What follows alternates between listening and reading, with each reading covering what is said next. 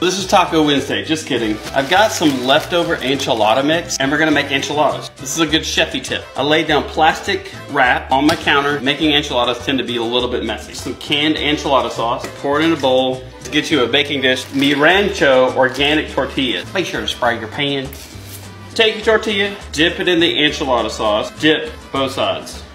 Spoon that mix right in there, roll it up, set that bad boy right there. I ran out of the flour tortillas. Got some 6-inch wheat tortillas left. I've got 2 8-ounce blocks of sharp cheddar cheese.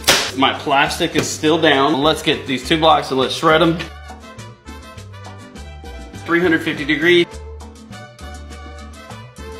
Get your plastic wrap. Roll that up in there. Kind of clean.